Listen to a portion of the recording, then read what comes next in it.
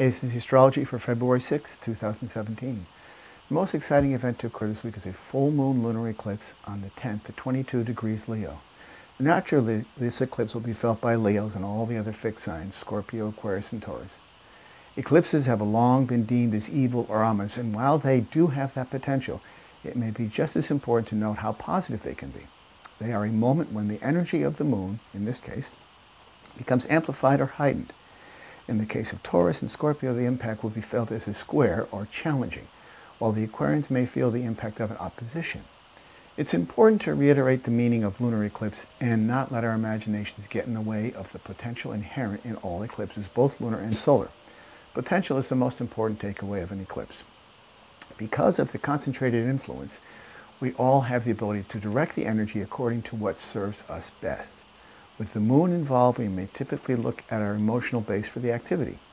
Where that activity occurs and theme involved in such a placement is determined by the location of the moon in your individual chart.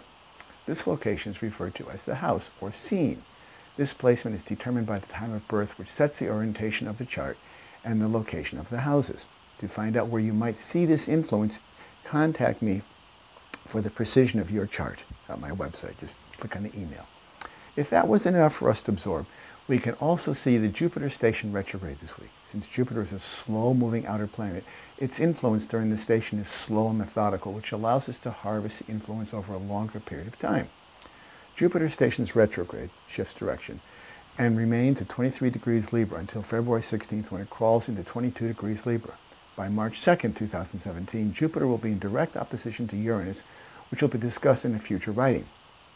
Jupiter in opposition to Uranus holds the potential for innovation and startling revelations, especially since Uranus is the ruler of surprise and rebellion.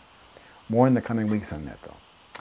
Along with the slower moving planets, we find speedy Mercury charging into Aquarius this week as well.